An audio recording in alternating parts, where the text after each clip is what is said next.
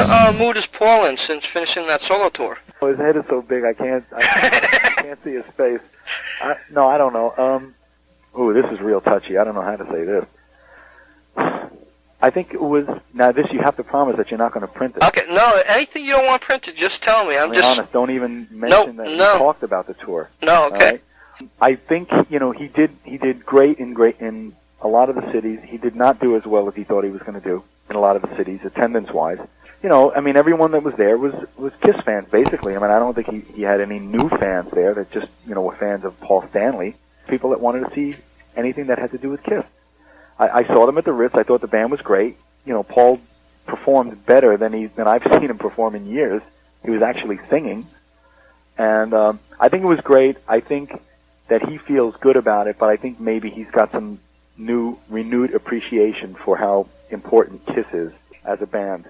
And please don't print that. No, I won't print it, I promise. Gina said the same thing. We all talked about it, and I'm sure he made a lot of money, just because of the way he set the whole thing up.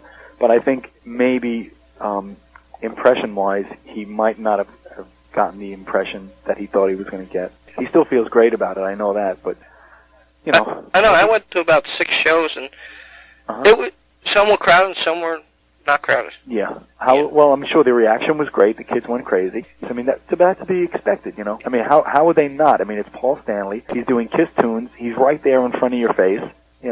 What's not to get excited, But the point is, I don't think he was breaking any new ground. In other words, if he was trying to get an idea of what it would be like to be solo, then I don't think he did it with that tour, because he should have, if he wanted to do that, he should have gone out with completely new material that nobody ever heard before, and to see how the people reacted. And then if he had people going amazingly crazy, then he could say, hey, I've got it, To go out playing KISS tunes, it's like being at a KISS concert.